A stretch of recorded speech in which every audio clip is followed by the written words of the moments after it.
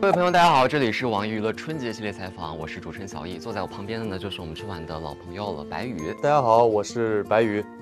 这次是第2次上春晚。对，上次是那个在分会场。就之前有没有 dream 过在春晚的舞台上表演一个什么节目？唱唱歌就挺好，我觉得。唱着歌是吗？对，唱着歌挺好。大家说你这个喜剧天赋也比较高。不是，我没有，不行吗？有没有考虑表演一个什么语言类的节目？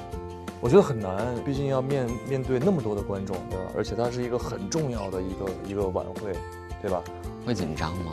一开始有点紧张，对，但后来因为我们4个总会在后场的时候自己彩排排练，就排得还不错，所以就渐渐的也就不紧张了。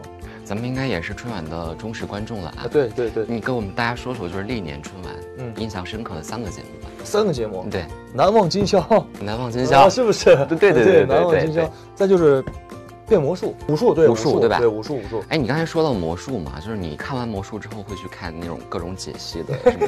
我不会特意去看，但是后来你就是刷到会刷到那个人家解密这个魔术的。大家给你取了个外号叫糙汉甜心哦，喜欢这个外号吗？我觉得糙汉就行了。哦，你真的好抗拒甜心这一类，不是，你这个就弄个糙汉甜心。对，大家就说你虽然有的时候留着胡子，但是特别可爱。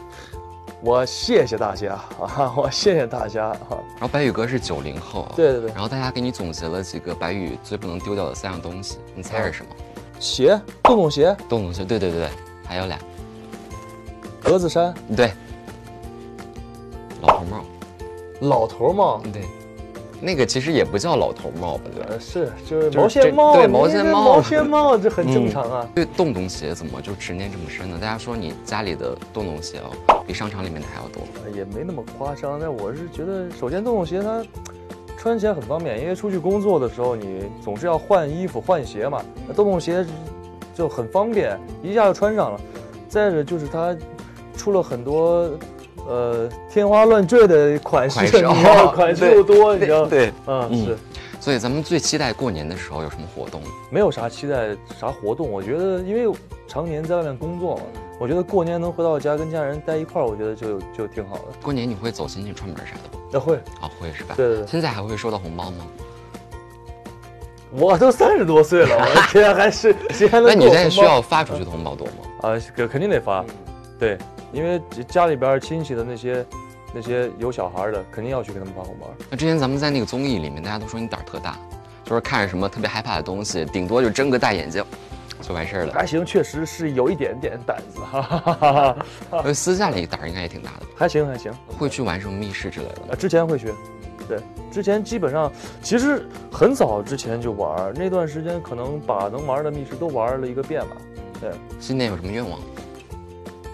我觉得就健康嘛，健康自在然后再就是能工作好每一个角色吧。那新年有什么想要大胆尝试的东西？大胆尝试的，对，可以是角色，也可以是生活中就是一直想做但是不敢做的事儿没有，不是不敢做，确实也不敢比如呢？跳个伞啥的这些。